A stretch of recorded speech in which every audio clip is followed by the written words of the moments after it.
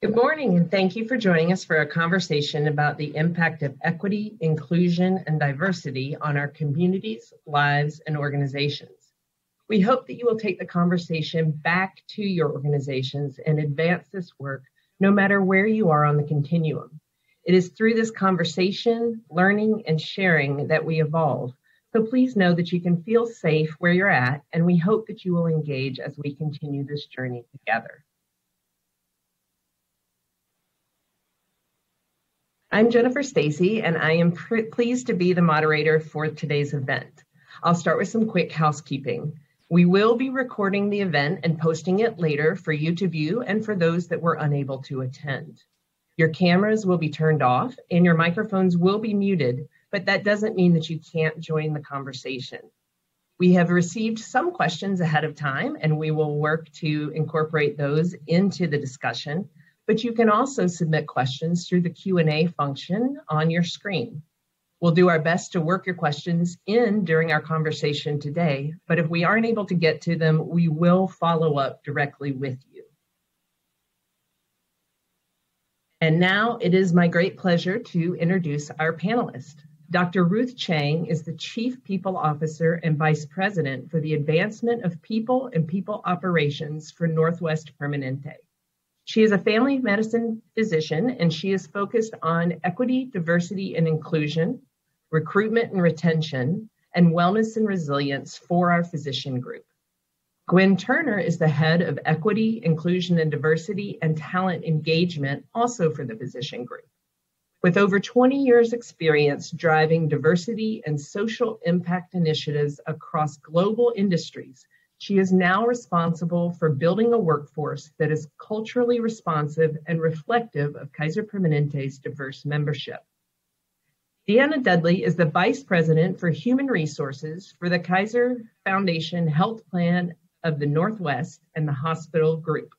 She is responsible for a broad range of human resource activities, including learning and organizational effectiveness, equity, diversity, and inclusion, employee and labor relations, and workplace safety and workforce well-being. And finally, Michelle Teeples is the Senior Director for Mental Health for the Health Plan. She brings a long history of working to deliver the best experiences for our patients at crucial points in their lives.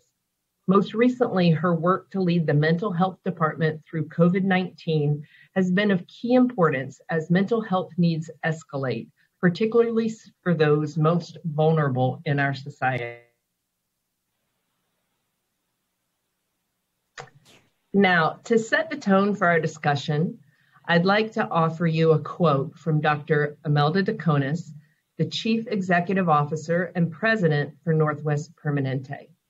Dr. Daconis serves on the Board of Directors for the Kaiser Permanente Bernard J. Tyson School of Medicine, and Virginia Garcia, among others. She was named one of the top 25 minority leaders by Modern Healthcare for Northwest Permanente's clinical innovations, including the implementation of widespread screening for social needs and referrals to community-based resources.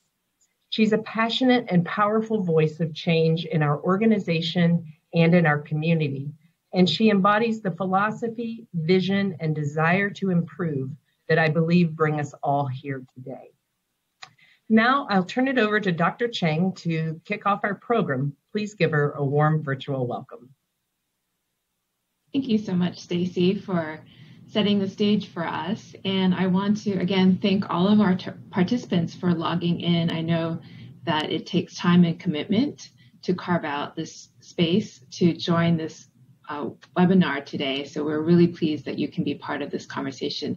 And we do very much want to hear from you.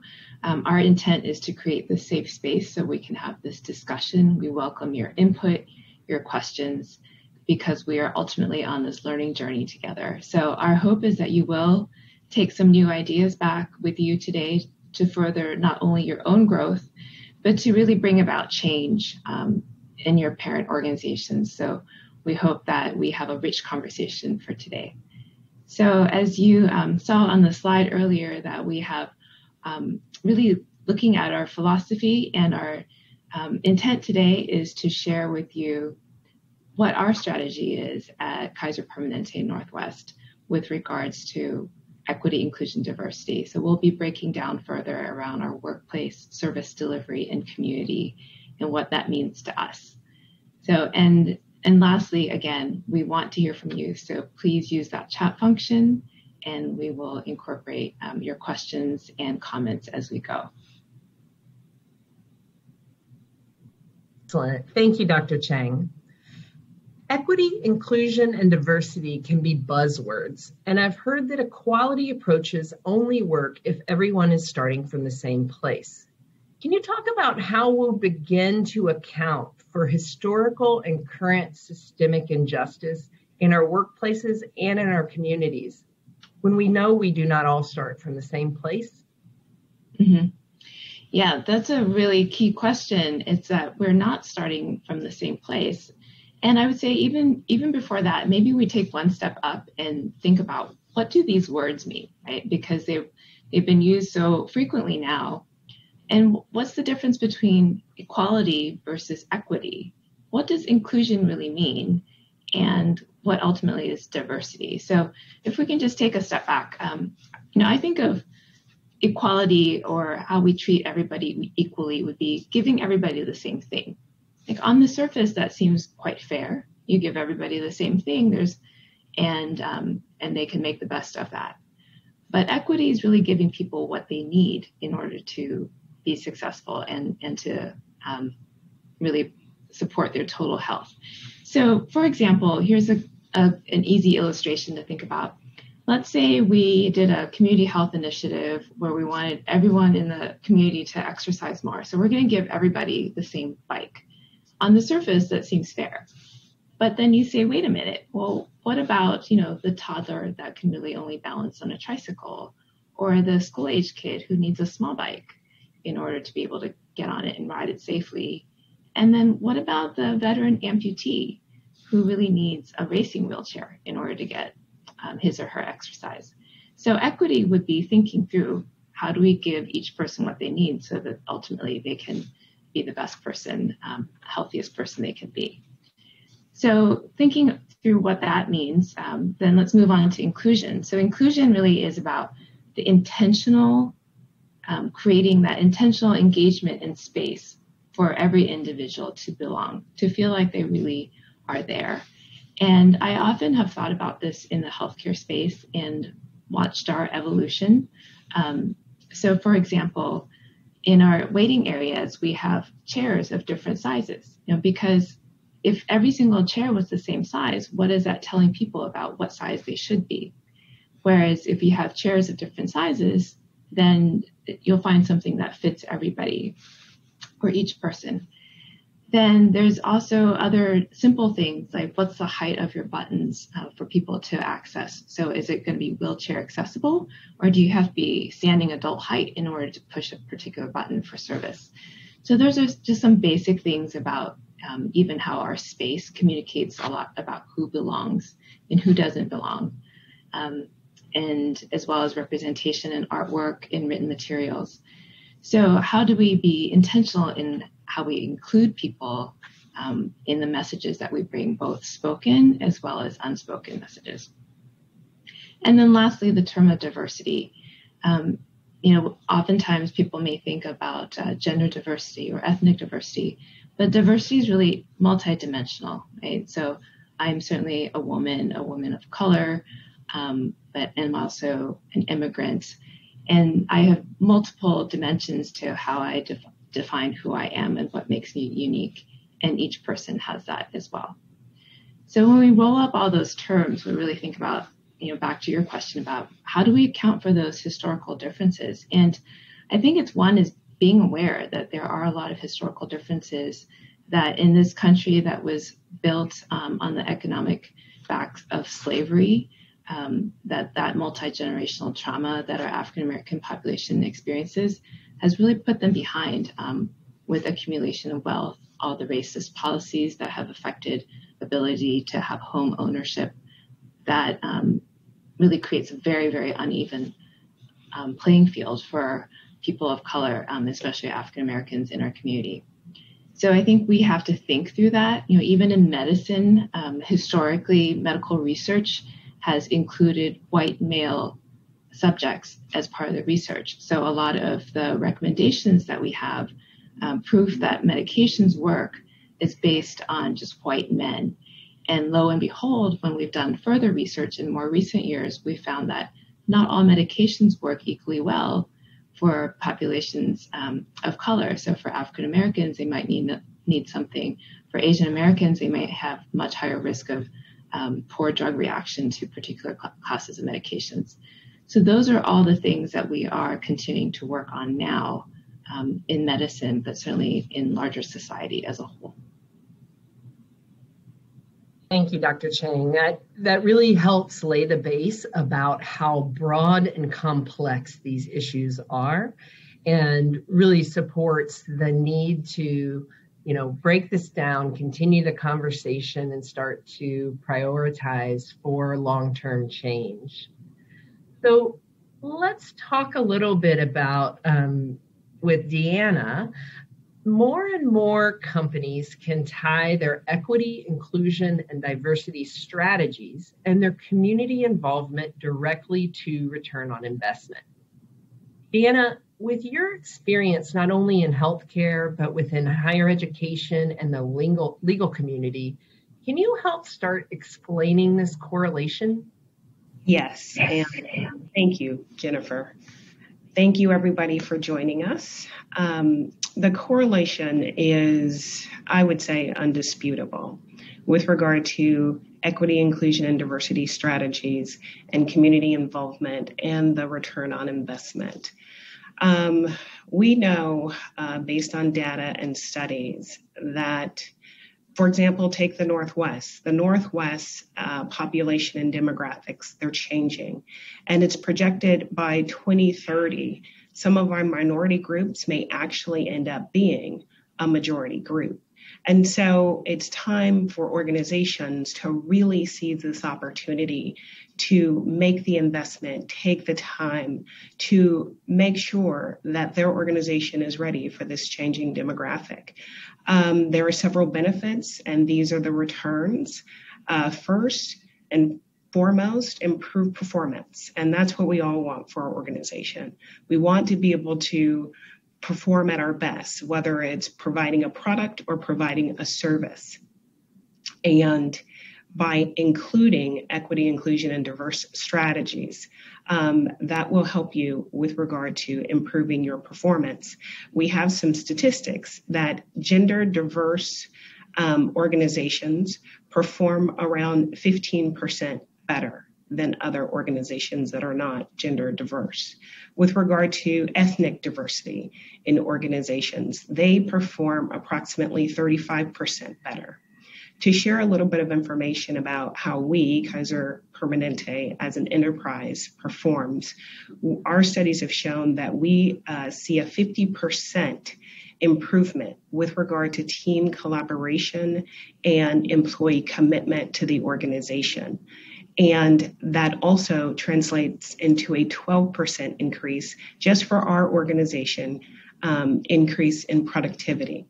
So for us, it's undeniable that this is a very important strategy for our organization. Also, an additional benefit is becoming an employer of choice.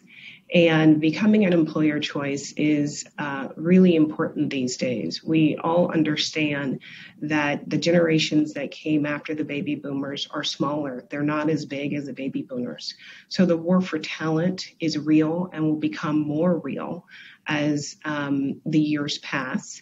And so focusing on employee retention is very important.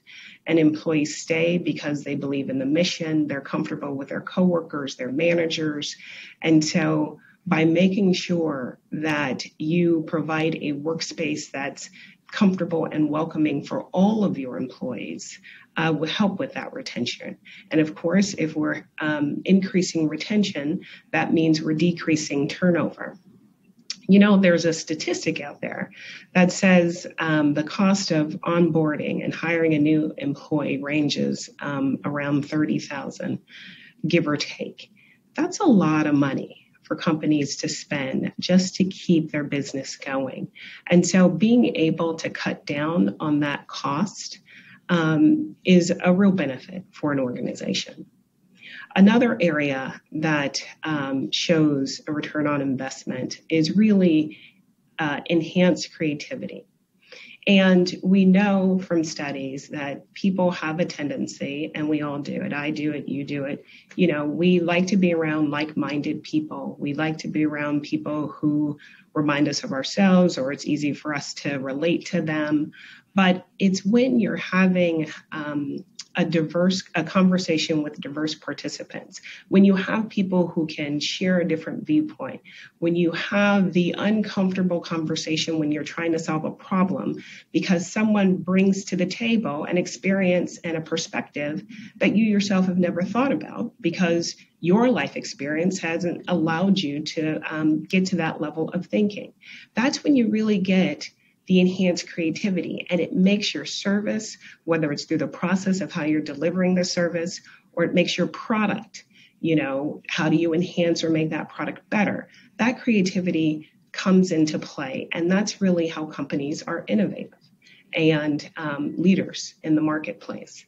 And finally, I talk about employee and client satisfaction.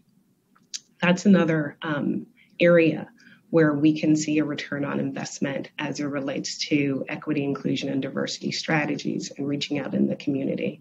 Yes, we all like to survey clients, members, patients, and get feedback of how we're doing as organizations. But more importantly, what we also want to do is contain costs.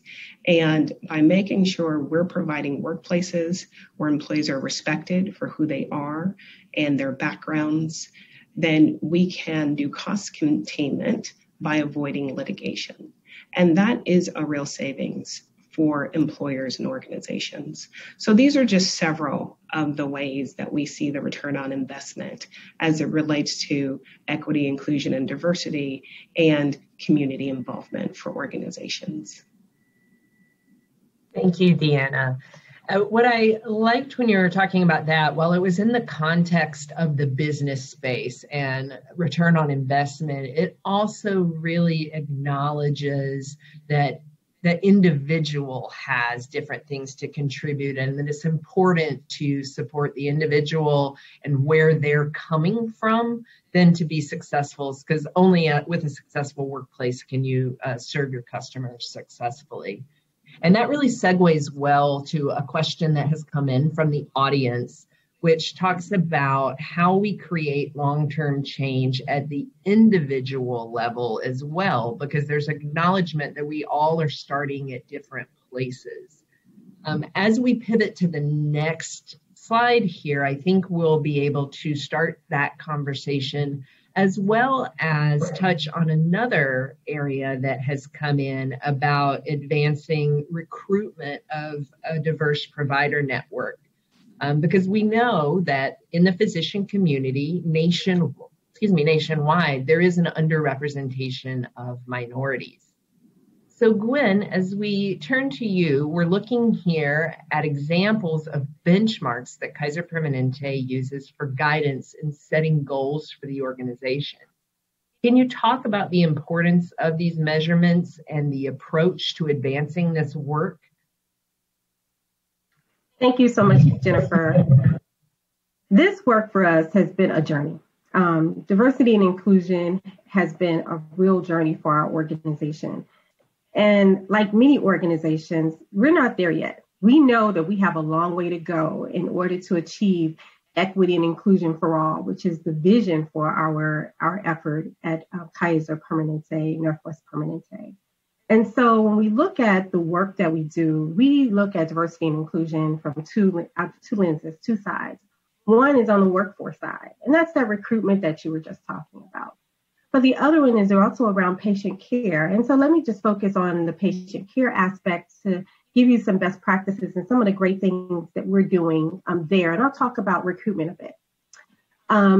We have been recognized as a leader for providing centers of excellence for our patient population. this is something I'm particularly proud of because I came to Kaiser Permanente because of its focus on the minority community as it relates to health. And we have 3 centers of excellence that we have created, or 2 centers of excellence that we've created locally. One is our Latino module that is focused on the Latino community and the health issues that arise in that particular community. We also have our Gender Pathways Clinic, and our Gender Pathways Clinic is focused on the LGBTQ plus community and those health issues.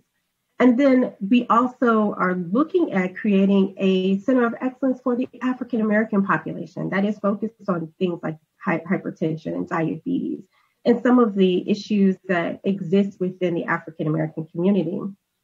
And so we're really, really proud of the work that we've been able to do there with our physicians and the focus around that work with our centers of excellence. But then we switch over and we talk about some of the work that we're doing with our workforce. And I'm really happy about the opportunity to build upon the work that we have there. And so we have a 3-year focus on really helping to build diversity within our physician ranks, within our physician group. And what does that look like? So that looks like really creating partnerships and doing things differently than we've done them before. So one of the things that we're doing that we're really excited about is our partnership with 2 organizations, the National Minority Medical Association and the National Hispanic Medical Association. Both of these organizations will be great hubs for us as we start to recruit for various positions within our group. The other exciting opportunity is with historically African American colleges and universities that house med schools. And we'll be partnering with those schools in order to build relationships with them and to look for the next generation of physicians for Northwest Permanente, really building out our marketing for a diverse group of physicians and making the case loud and clear as to why people should come and work for Kaiser Permanente. So we're really happy about that work as well. And then lastly, one of the things that I'd like to call out is a huge accomplishment for us and an opportunity for the organization is with our newly established Bernard J. Tyson School of Medicine that is named after our late founder. And the school is mission-based. It is focused on cultivating culturally diverse physicians. And the school accepted its first cohort in July. We have approximately 45 students within that first cohort. And we're really happy about the fact that that will then also lead us with an opportunity to be able to recruit from the Bernard J. Tyson School of Medicine. So I think that as we take a look at the work we've done, we've also looked at other organizations to create benchmarks. But again, we've done some great work in this space, and the best is yet to come for our organization as it relates to building a leadership position in diversity and inclusion. Thank you, Glenn. I think that's very helpful. And, you talked about the intertwining, really, of the workplace and how we can deliver care, which is the service delivery portion of our organization, and then what that means to the community. So for the audience, what we're seeing here are really the pillars of our EID strategy. And I'd like to invite everybody to consider what pillars would be relevant for your organization when you're thinking this through. So this is just a structure around how do you organize all the various aspects and start to prioritize that work.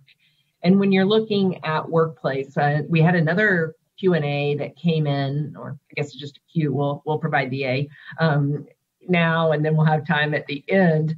But it talks about the employee retention strategy and how do you improve employee retention, particularly as it relates to EID. So we'll start to work that in as we go through these pillars. So I'd like to pivot to Dr. Chang, please. Can you talk about the focus and the approach to EID in our workplace, care delivery in our community, and some of the concrete actions that are being taken to better serve some of the underserved communities, particularly the Black community.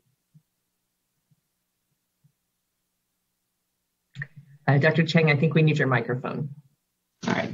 So just as Gwen had mentioned, we are in the process of standing up African American centers of excellence. And this is really recognizing the fact that in primary care, we're really building the longitudinal relationship with our patients. We want physicians and staff who look like the community that they serve and also have additional interest and are well steeped in the culture and the history and have a clear understanding of some of the historical mistrust that our communities have with the healthcare system. Because honestly, in the past, we have not always served our patients well because of institutional racism, because of individual racism that was perpetrated. So we know that there's trust that needs to be rebuilt. So that's really the driving force behind us standing up these centers of excellence. You know, that was one of the key driving forces of us standing up the Gender Pathways Clinic, is that for transgender medicine, there's such specific knowledge that needs to go into taking good care of our transgender population. And not every physician knew all those details to be able to provide excellent care every single time. So we recognize that there was very much a need to create that space, to have the physicians, recruit the physicians who have that niche knowledge and who have a passion for serving the community and really deliver top-notch, world-class care for our patients. So really, you know, on the screen here, we're showing the model of what our strategy is with equity, inclusion, diversity. It's about workplace, service delivery, and community. And, you know, as mentioned earlier, not only are we here to take care of our patients, we also have a very large workforce that we want to attract, retain, develop, and obviously, ideally have them retire with us and have a long career with us. And what does that look like? And how do we really create an inclusive work environment and acknowledge people's different beliefs and what they need to have a thriving workplace? And we mentioned the service delivery. You know, how do we serve patients across a very diverse background, especially patient populations with special needs? And then ultimately, community. How do we reinvest back into our community? Because that's where we all live and we work in the communities we serve. And knowing, acknowledging the fact that really about 80% of health and health outcomes really are determined by where you live, what family you're born into, and what are your economic and social circumstances. So these social determinants of health plays a huge role in impacting the health of the population we serve. So it only makes sense that we really invest and think through how do we help our patients, not only when they're physically present in our clinic or hospitals, but how do we link them back into social services in the community to make sure that we're really wrapping the care around them. So we're really proud to be national leaders in this thought process around connecting patients to social services. And we have been promoting a tool called Thrive Local. And what that is a social service resource locator that we've linked back into our electronic medical record. So our team of community navigators can meet with patients, understand what their unmet social needs are, and then link them into social services, place that referral, but we also get feedback information to know that the referral is completed and the patient did get the services they need. So this is really a holistic approach to how we're taking care of patients. And our Kaiser Permanente Northwest is leading that work, piloting it. We're also building this tool for all of our local healthcare partners. So it's not just Kaiser Permanente, but now it's available OHSU, Legacy, Providence, and at the other geographic areas of Kaiser Permanente throughout the country. We're also leading those conversations in those communities as well. So I think really in essence is that we see these three circles are really intricately linked together. You can't separate one from the other. But I would also say that one is you have to start at the workplace and really think about how do you create a really safe, inclusive workplace. bring people in. Thank you, Dr. Chang. So that's a great segue. Michelle, we have a kind of some multifaceted questions, but I think are all really in your bailiwick. We've got some great questions coming in about mental health diversity and when employees work with others that are managing a mental health in the workplace, as well as some that Dr. Chang touched on, looking at the broader person, sort of financial, mental, environmental. And Dr. Chang just talked about Thrive Local. And I think key to that is the screening for those broader impacts, or we call social health. So Michelle, as we pivot to you and continue to address the fact that there is mistrust in communities that have been systematically disadvantaged over time, can you speak to the role of well-being and psychological safety in the workplace and how that plays into EID? And then maybe we can touch on the actions that are being taken to improve mental health support for the different groups. Yes, thank you so much, Jennifer. So hopefully my mic is on and sounds good. So psychological safety is incredibly important in the workplace. So without psychological safety in the workplace, your equity, inclusion, and your diversity will suffer. You will struggle to retain persons of color or other vulnerable populations. And additionally, you're going to be left trying to support traumatized employees, patients, members, customers. And I would say part of the workplace psychological safety is creating that brave and safe space where it drives for the speak up culture, making people feel comfortable to be a part of the conversation, have a difference of opinion, and embrace that difference among us. I would say that KP does this exquisitely is we've woven it into one of our pillars of our principles of responsibility around a speak up culture. So we review this annually with our employees through a training, but also we pulse them through a survey called People Pulse, in which we ask them specific questions about their comfort level in raising concerns or speaking up when something is good, bad, or indifferent, and being comfortable doing so. So really understanding on a heat map, if you will, where we have areas of opportunity around the Speak Up Index that ties to psychological safety. So I would also add, and I think it was touched on earlier by some of my colleagues, around when you have this type of psychological safety in the workplace, you are able to realize better and different outcomes for your teams. You're no longer looking through a single lens of thought or opinion, and you have the capacity to design the programs that benefit all of your customers or your members, not just a single type. And I would say a part of creating that psychological safety is providing the opportunity to share the experience. So thinking from our own internal KP systems, we do this in a unique environment where we have the labor management partnership. So through that process, it naturally invites our employees to the table to have a discussion about gaps in workflow and process. And we do this through natural work groups called unit-based teams.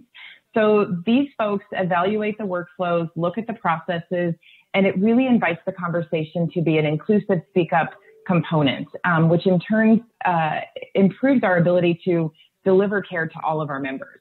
And I would say, and one key important factor here is that these natural work groups are made up from everyone from your housekeeper all the way to your physician group. So involving everyone in the process to feel as though they have a voice in what's happening within the organization. So for our members, we do strive to provide a lot of different pathways for them to provide us that feedback loop. Because for them too, having psychological safety when they come in is a big key component too. So our patient advisory councils, membership services are all ways to bring that feedback back to the team so that we can improve the care that we're delivering inside of KP. But I have to say, my all-time favorite is rounding on patients in the lobby. And so taking a moment to carve out that opportunity. I haven't been turned down yet. So I say talking to your customers, to your members, and to your employees and creating that feedback loop, again, is what ties to the speak up culture, which drives that psychological safety in the workplace. And so, Jennifer, you mentioned wanting some maybe concrete steps or talking about stigma. around mental health. So I think, are you okay with me just jumping right in and going right for it? Absolutely. Thank you. You're welcome.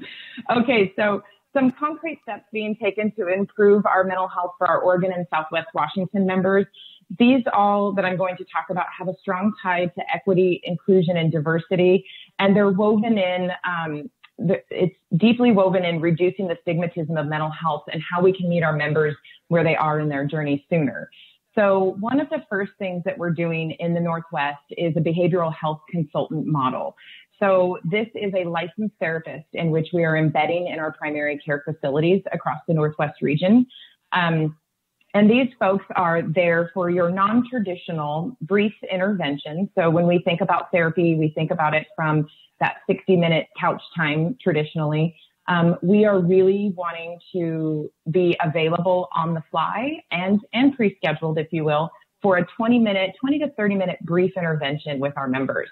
And during that time, those therapists are focused on helping that primary care provider and that team, that care team, find a way to tie the behaviors for the member and give them tools to manage that chronic condition or their anxiety or their depression so they don't have to go to a higher level of care. And what I would say about this is these behavioral health consultants can see our commercial members, our Medicaid members, our Medicare members.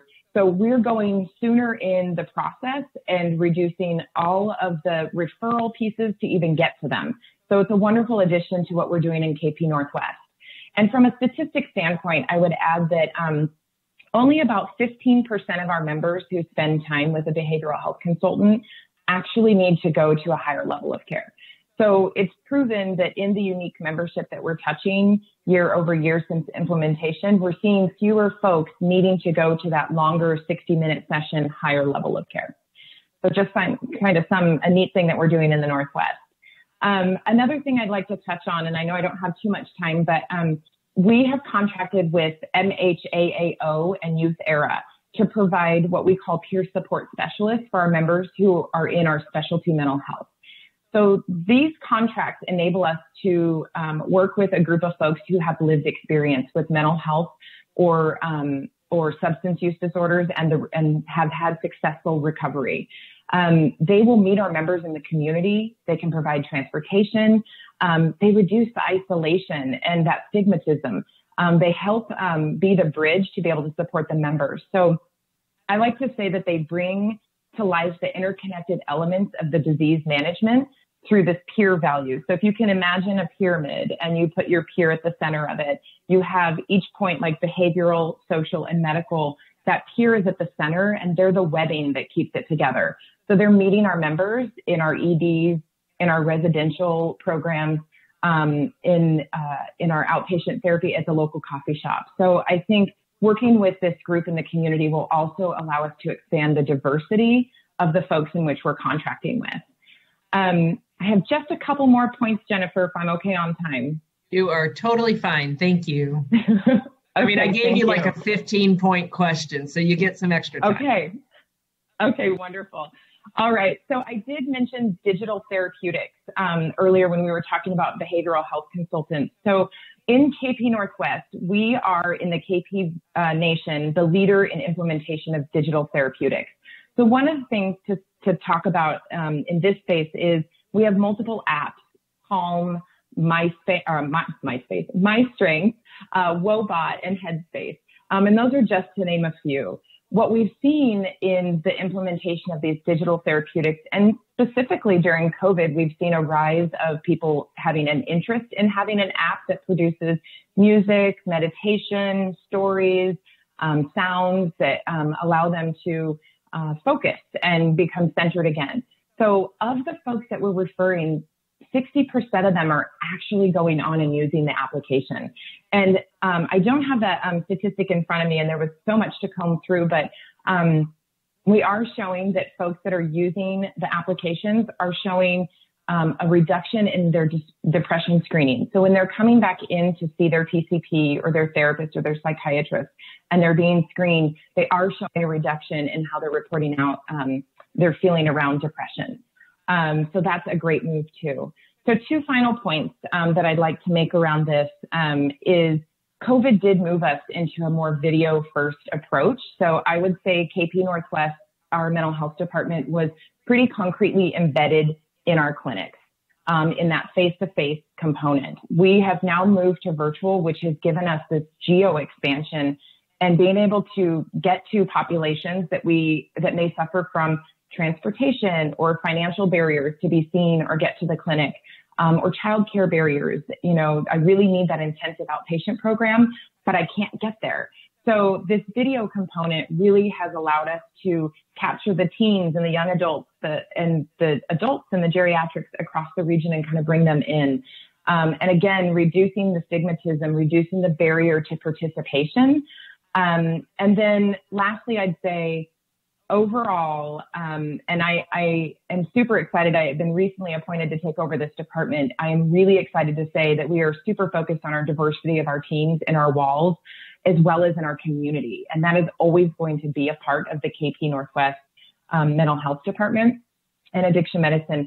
So we have many specialists in many different areas inside our own programs, but we're not the keeper of all the great things in the Pacific Northwest. So partnering with agencies, inpatient and residential facilities, as well as individual therapists, these partnerships expand the diversity of our providers exponentially and help our members remain confident in our ability to meet their needs.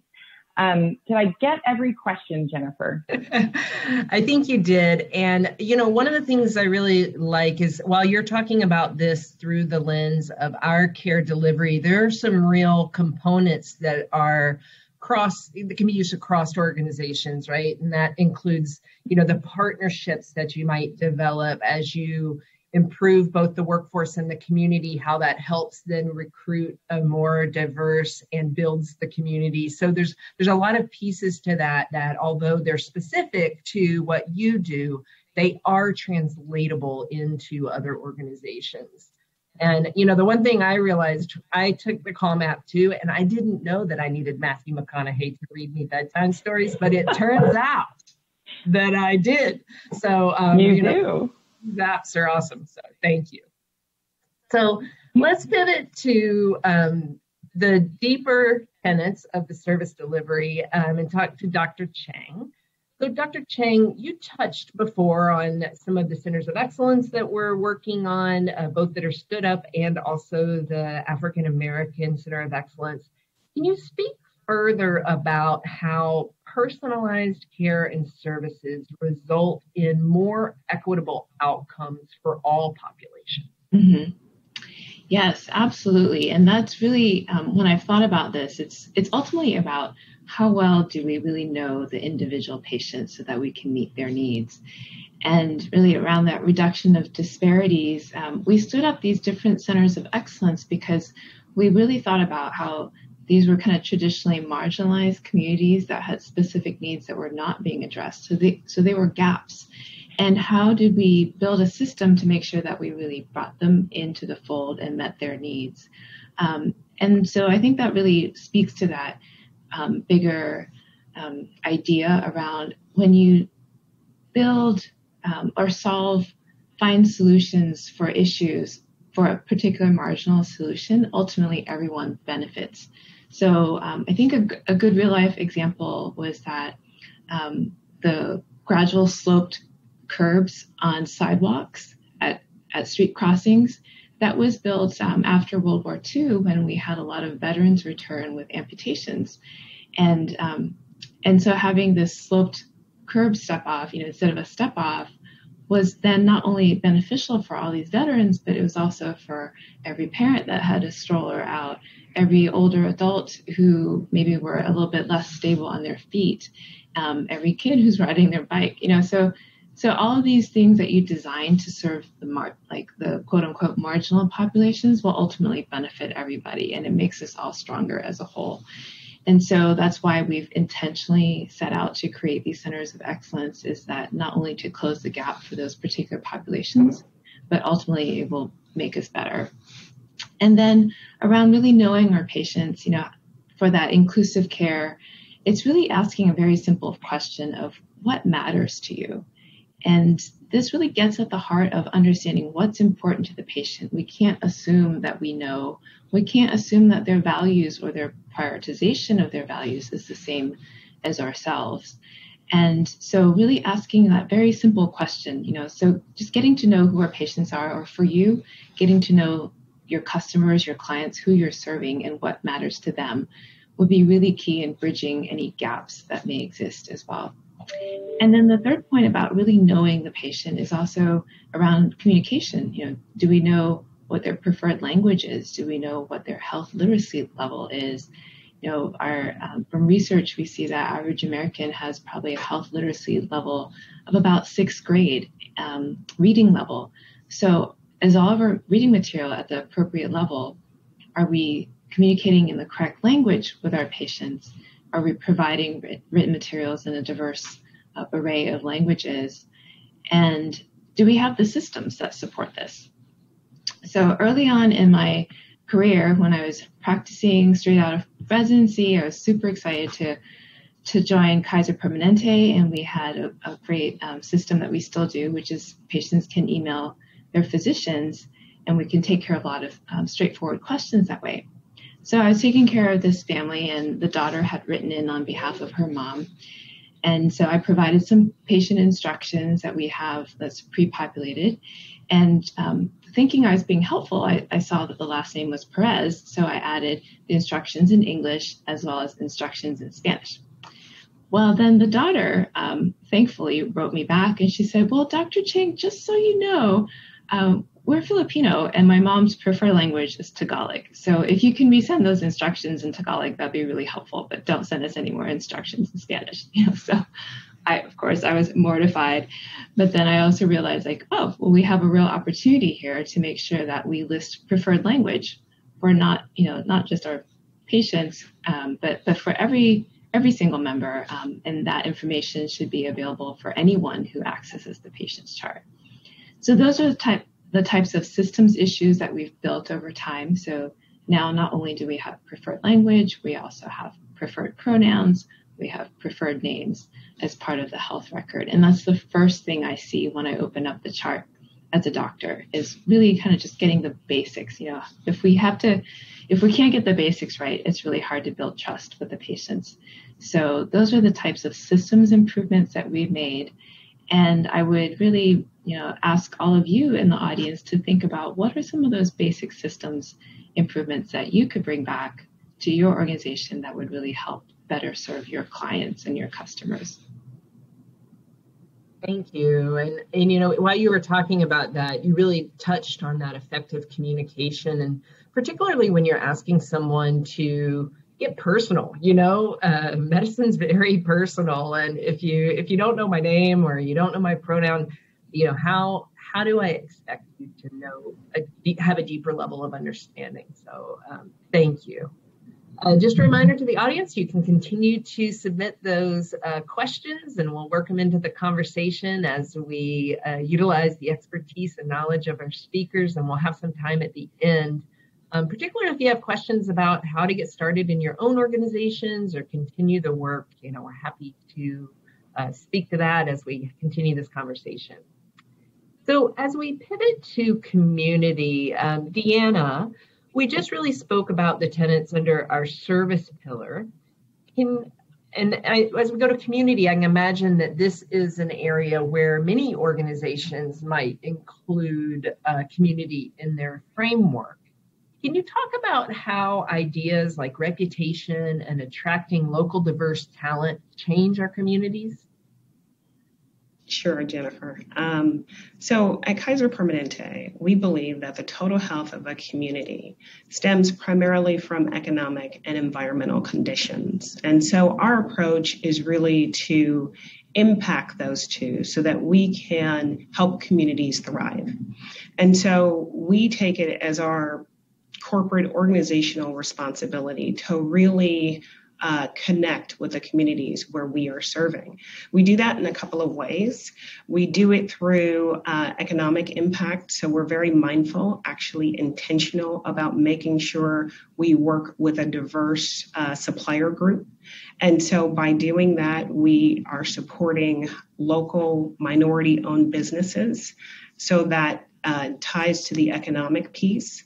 We also work really hard with regard to attracting local talent and, of course, being able to retain them and develop them as they go. You know, it's interesting. This is a real passion of mine based on my own personal experience. When I entered my professional life, I was practicing law at a large law firm in San Francisco. I was at the flagship headquarters. And I was the only African-American lawyer in the firm at that time. And learning how to practice law, transitioning from studying law, is an experience in and of itself. But to be in an environment where you don't feel supported, you don't feel as though you have anyone to talk to, you don't have anyone that you can ask questions of, it's a very, very lonely place to be. And so we now know, and we're now talking about openly, how do we support our employees, underrepresented, minority employees? What can we do for them? And Kaiser Permanente, like other organizations, we've developed business resource groups. And those groups actually allow employees to find a connection, to find their safe space. And by having these various business groups, we are able to get the word out about our organization because they go back and they have ties to their own local communities, family, friends, and businesses. But also it provides a safe space for people to be able to be at work, feel connected, feel as though their presence, perspective, background is welcomed by the organization. And I just can't stress how important that is. This year alone, even though Kaiser has been focused on EID strategies for quite some time, we ourselves in the Northwest, we've seen a 50% increase with regard to membership in our BRGs this year since March. That's pretty amazing. And that tells us that given our strategies and what we've tried to do, people are really looking for connectivity. They're looking for support. And we're pleased that we have the business resource groups that are allowing people to make those connections.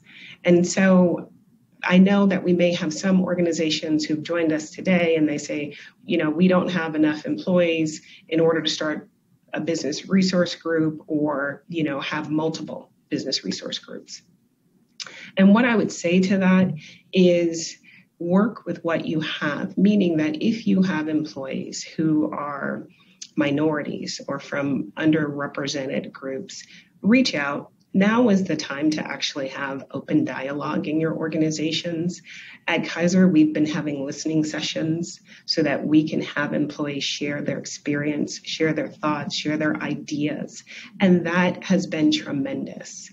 We have really just broadened the dialogue. And with everything that's going on in the world, especially here in Portland, now is the time. So don't let this critical period of openness, honest discussion, ability to listen and learn pass you by, because that is how you can retain the employees you have and make your work environment better for everyone all the way around.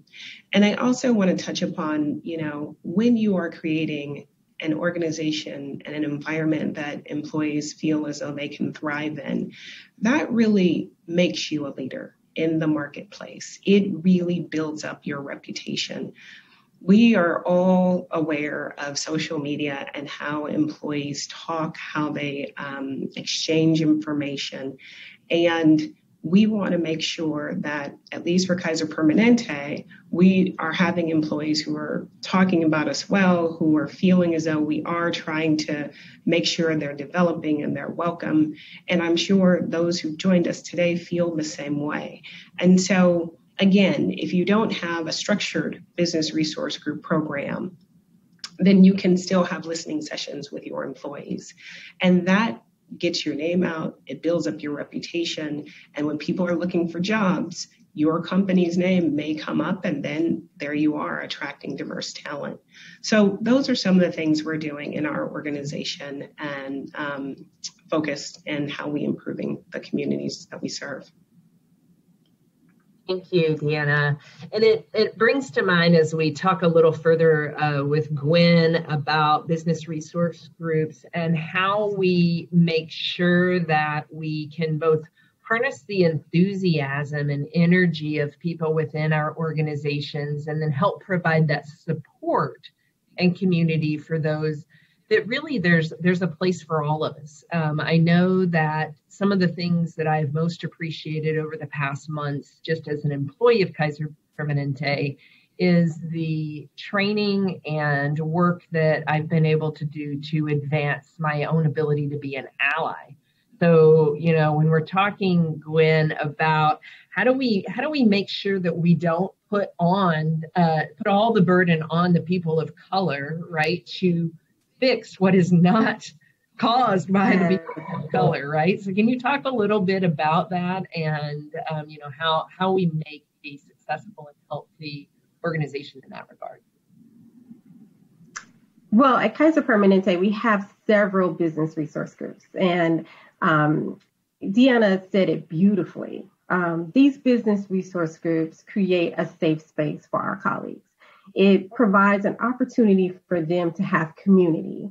But in addition to that, it's also a great value to our business, because what we've been able to glean from these business resource groups is recommendations for our own organization and things that we can do differently within our business in order to be best in class. And so I'm really happy about the fact that we have these resource groups. They've been able to work together to do a great job. But what we found too with our resource groups is that they are open and they are welcoming to everyone. So many of them do events throughout the year to celebrate Heritage Months. They also create developmental opportunities where there are seminars or workshops about career development. And then many of them also get involved in community-based initiatives. One of the things that we've been able to do with our physicians is create a group called Women in Medicine. And Women in Medicine is similar to the Women Empowered at KP, but it is for physicians. It's a community for our physicians that's really focused on helping them have their safe space and create a sense of belonging within our physician population. And so last year, we kicked off our very first Women in Medicine symposium, where we had our physicians come together and they were able to hear from various leaders within our organization. And we also had workshops that were created for them, specifically to meet their needs. And throughout the year, this year, we've been able to have various virtual workshops for them. From everything from career management, we have some planned around microaggressions, and then how to be an ally to these various communities within our organization. And so we're really happy about the fact that we've been able to do that. One of the other things that I'll call out is that our business resource groups have been valuable in helping us with community-based initiatives that we have to really cultivate and grow the next generation of physicians. Cultivating and growing the next generation of physicians starts really early. We have a partnership called the Hippocrates program. It is with 2 middle schools in Portland. And the initiative is really focused on helping to build the next generation of physicians. And so every year we have students that apply to the Hippocrates program. We have 35 students at both schools that participate. Our physicians go in on a monthly basis to lead workshops and seminars for them, and also talk to them about what it really means in order to be a physician, the commitment that you need to put in to be a physician, and the focus on STEM. So, and we also have them come to our facilities. We have them come to the hospitals to go to our simulation labs. And many other things. And so that has been a really successful program for us. And this year, I was very happy to see that one of our programs at the school was 90% female and 60% young ladies of color were in that program. And so I'm happy to see that we are really evolving around that. And that's what I say when I mean that. When I say that we're recruiting very early in the process, we want to ensure that we're opening ourselves up and being a catalyst for change so that we see this growth and rise of future physicians. We also have another program at the Oregon Health and Science University that is focused on our residency program that is really focused on helping our future physicians understand what it's like to be a doctor. And so they're paired with physicians throughout the year, and they're able to be mentored by these physicians. We're in our second cohort of the program that will conclude in November. And this program has been really, really valuable in helping those students. So we're really happy about that program as well. Thank you. And so I'm going to add another question, both for Gwen, you, and Deanna. And this is about unconscious bias. And I'll take this opportunity to let the audience know that, you know, as we work on our journey together, we are offering to send you a copy of a book called Blind Spot: Hidden Biases of Good People. And this is a book that helps us explore our hidden biases that we all carry, you know, from a lifetime of exposure to race, ethnicity, gender, social class, sexuality, disability status, all of those cultural attitudes that we've grown up with and that we see every day. So when we send out the survey at the end of this, if you will include your name and where you'd like us to send it, we're happy to provide you this book.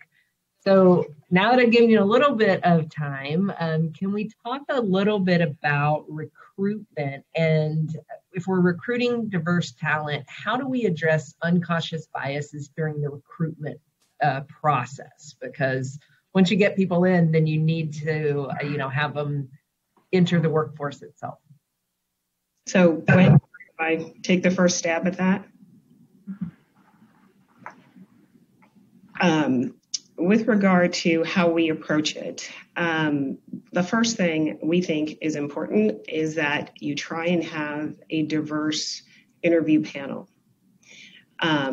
That is important so that when people are coming in and you're having your internal discussions about after you've interviewed the candidate, you actually do have diversity of view and exchange as you're assessing candidates that you've interviewed. And a step before the interview panel is really insisting upon a diverse candidate pool so that the people who are coming into your organization to be interviewed, that you are considering, a diverse pool will help you bring in candidates of a wide spectrum. And so those two components, I think, are key with regard to if you're serious about enhancing diversity practices and strategies as it relates to recruitment. We, and Gwen touched upon this, we also, pre-steps to these two, is how we reach out and where we look for talent. So Gwen talked about some of the partnerships we have with colleges, and by getting out to those colleges, getting out to certification programs, making ourselves known, what we're trying to do is even get interests, diverse in interest of people who are thinking about our organization so that when they are on our site or when we have jobs available, we are gathering diverse interests for our organization and the opportunities that we have available, and making sure that diversity is built into your interest base, your candidate pools, your interview process will help address and avoid the unconscious bias, which could be impacting some of your recruitment efforts. In addition to that, we actually offer unconscious bias training for our leaders and managers as well, because people aren't aware of themselves sometimes. Sometimes we're our own worst enemies, in a sense, because we don't actually know our blind spots. And so taking the time to have an open conversation, taking the time to challenge yourself and really think about how you're responding to certain things that are presented to you helps you get to that. So those are some of the strategies that we use here. And again, Deanna said it beautifully. I think that over the last couple months since the murder of George Floyd and Breonna Taylor and Ahmaud Arbery, we have received an overwhelming number of requests for unconscious bias training. So our unconscious bias training went from one every other month in person to two every single month. And we have a wait list for unconscious bias training. People want to understand their hidden, their unconscious bias. They want to know and understand some of the things that they can do to conquer that unconscious bias. And so we are really focused on helping our colleagues understand that. The other thing that I would just add to Deanna's comments is just around being intentional. So within your organizations, these things just don't happen, right? We have to be really intentional about this work. We have to be intentional about goals and accountabilities for leaders, as well as the rest of the organization. And we have to model this behavior at the top of the organization. And one of the things I've noticed about our organization at Kaiser Permanente is that our leaders are reflecting this diversity, and they're also asking us to be accountable to it and to ensure that we have a diverse slate of candidates as we go out to source positions. So I think that leadership plays a big part in this and accountability. Thank you, and thanks for fielding the questions as they come in. I really appreciate it. Okay, I think we have really touched on how the workplace is impacted by the talent management and recruitment and how we build the community. Let's move to the next part where we talk about next steps. So Deanna, when we're looking at the pillars and when people are thinking through what that means to their organization, what can people do with the information we've talked about today? And how do we work then to prioritize and move this work forward? So the first thing I'd like to say is that today is the start of the conversation. Today is we're having this conversation. We're sharing with you what we're doing in our organization and what our pillars are. What I would encourage you to do for your organization is to go back and think about what would be the pillars for your business. How would you start this conversation within your organization? And what might that look like? I think that for us, based on our business, healthcare, our pillars will look very different from yours because you're in a different industry. Size of your organization may be different, but the topic and the concern of creating safe and psychologically safe, emotionally safe, diverse environments that are inclusive of different opinions and backgrounds, that's something that we all share. That's something that we should share, and that's something that we should all be striving toward. So going back and having conversations with your employee base. I mentioned earlier that we are having listening sessions. We've been having listening sessions.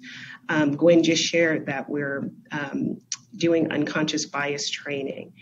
Implementing some of those, no matter the size of your organization, those are things that you can start doing now. Those are actionable items that you can take away from this conversation.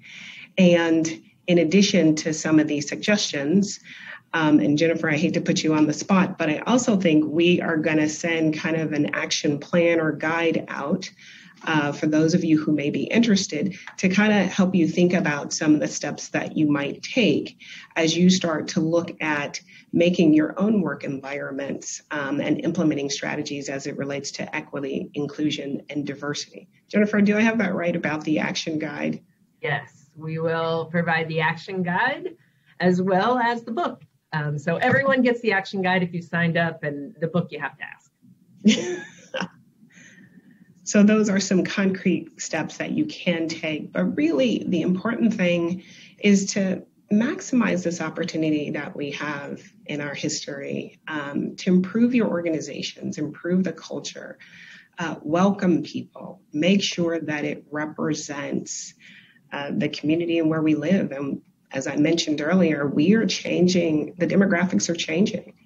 And the Northwest is looking different. California is looking different. A number of the states are looking different. And if you want to maintain leadership, if you want to maintain productivity, if you definitely want to see your return on investment, broadening up the workforce, making sure that you have different perspectives so that you are innovative, competitive, an employer of choice, you can't go wrong with that. That is a model that is hard to beat. It puts you in the success circle. Thank you. So we're getting some great questions from audiences about some of the work that you're talking about, whether that's unconscious bias training or listening sessions, and wanting a little more detail about what does that look like. So Gwen, would you mind starting us off and talking about who do we utilize to provide that unconscious bias training, or how do we determine what we'll train and what that looks like? Is there tips or information? It's interesting because we created our own unconscious bias training. We provide it, it's in-house. Our continuing medical education group created that unconscious bias training. I served as a subject matter expert. We also had others within our organization who weighed in on the training and who participated in a pilot program that we had where we gave the unconscious bias training and we received feedback from a number of our physicians on the training. The other aspect is that we use some best practices and we use some leading authors and experts on unconscious bias to understand unconscious bias from a medical perspective and really bring some of those examples into our training. And so that was really helpful. One of the things I really like about our training is that it's not us talking to people. It is us providing information and then having a conversation about bias. It's uncovering the bias that you may have within, that you've been exposed to or that you have seen as a professional and some of the things that you would do. One of the other aspects of our unconscious bias is around the institutional bias and those systems that we've created within our organization and some of the things that we've been able to point out and some of the things that we're going to do in order to change those. And so we've been able to get a lot of great recommendations from our physicians about how we can change bias, how we can change some of those systems within our organization to better impact them and to impact others that may be socially or even economically disadvantaged who may come to work for us. So that's the outline of it. I'd be happy to share an outline of that training and some of the content that we use in it. Mm-hmm. Thank you. Next, I'll pivot to Deanna, and then Dr. Chang, if you would like to talk at all about the work that you've done around that, because I know that equity, inclusion, and diversity for the physician group is part of your work. So Deanna, one of the questions that has come in has been about the listening sessions that you've been talking about. Can you talk about those? What does that look like? How are they formatted? So the listening sessions, it's very interesting. They truly are what they're called. They are listening sessions. And I actually started hosting them shortly after the Floyd murder. And it was a really heavy time. Our employees were having a hard time. I started with our business resource groups, and we brought them together on a call, obviously virtual. And we start by really acknowledging what's happening in the world, what's happening with regard to COVID, but also the Floyd murder, the protests, and just acknowledging what is going on and how challenging this time has been, more so than I think many people can remember. And then I shared a personal story. And I will be honest, for me, that story is, for those of you who may not know, I joined KP Northwest in January. I'm originally from the Bay Area, and so the Northwest in Portland is very different from San Francisco, where I was born and raised. And my challenges with being up here, my family being back in the Bay Area, and trying to lead and support our employees at Kaiser during the civil unrest. And when I go home, I have to have conversations with my 3 African American sons about what's going on. And that's a real challenge. That is exhausting at times. I am fearful for them all the time. And it's a fear like I've never actually experienced, right? Thinking about what could happen to them. And that's how I start them. It's making a personal connection. And that provides an environment and a venue for people to open up and start sharing what they're dealing with, what's on their minds. And from there, really and truly, the conversation takes care of itself. But a listening session is truly that, giving someone the space and the opportunity to be able to share who they are and what they're struggling with and how they're processing. And we know that for those who are not minorities, they are welcome, they are allies, they disclose that no, they haven't had to deal with some of the struggles that others have, but they want to support and they don't know how best to do that. And that in and of itself is a contribution to the listening session. We've gotten wonderful reviews. Our employees really like it. We've had, I started with our business resource groups. Our entire HR department has been involved. Our senior leadership teams, they've held listening sessions for their groups as well. And they've been really well received. I know that I've learned a lot. To your point, it's very open. And so being able to hear that personal experience and understand the context of, that people are operating in and what, what they've experienced. Sometimes I think, especially if you see a leader, maybe you make an assumption that it hasn't been as hard. And I think that's what we're trying to learn to do, is not make those assumptions and to really understand and hear from people what their experience has been and what they need for support. Dr. Cheng, did you have anything you'd like to add around the physician group or the work we've done in this space? Your microphone. You'd think I would figure that out by the end of the seminar. Well, Gwen's already given a great recap of the unconscious bias training. And I would say that a lot of the work that we've been doing is education. It's just really knowing that we all have so much to learn. And so we're very proud that just this past month, we launched an online learning series called Practicing Catch. And the CATCH stands for Cultural Agility Through Cultural Humility. So it's really curriculum designed to think about how can we provide culturally responsive care. And it offers just very practical tips about, understanding what's the history of bias in this geographic area. So understanding all of the displacements of African American neighborhoods for building highways, displacement of Jewish neighborhoods for building public parks, and the impact that's had on those communities and the generations that have followed. So we've given just knowledge about our specific geographic area. We also have modules about how do you best use an interpreter. So if you need to pull in an interpreter to communicate with the patient, what are some best practice tips? And then we also have best practice tips around really asking about what matters to you, understanding where the patient's coming from.